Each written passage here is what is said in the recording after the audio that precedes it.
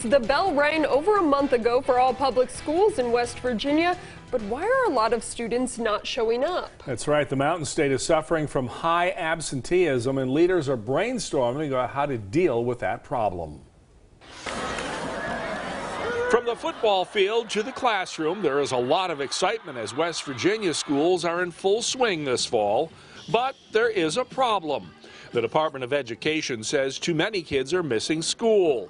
Last year, 38% of state schools did not meet attendance standards, and 20% of all students were chronically absent. That means they missed 10% or more of the school year. A lot of parents caught in the opioid crisis are not raising their own kids. I think that's a big issue. We have many children that don't know where they're going to sleep, they don't know where they're going to have the next meal, and grandparents are raising children. I don't think it was ever intended to be that way, but they're doing the best they can do with what they have.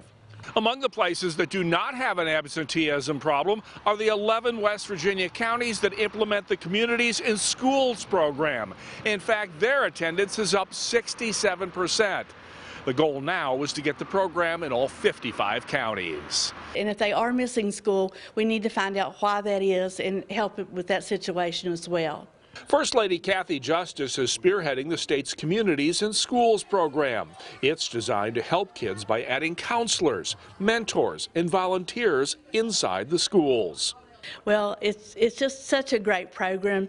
Anyone can be involved in this, whether it's grandparents, aunts, uncles, anyone in your community can come and be a part of it. The idea is to give kids an incentive to come to classes by showing them a lot of people care about their interests. Meanwhile, members of the State Board of Education begin a listening tour in 6 West Virginia communities next week, and what to do about high absenteeism will be on the agenda. The first meeting is Monday night at Mingo Central High School.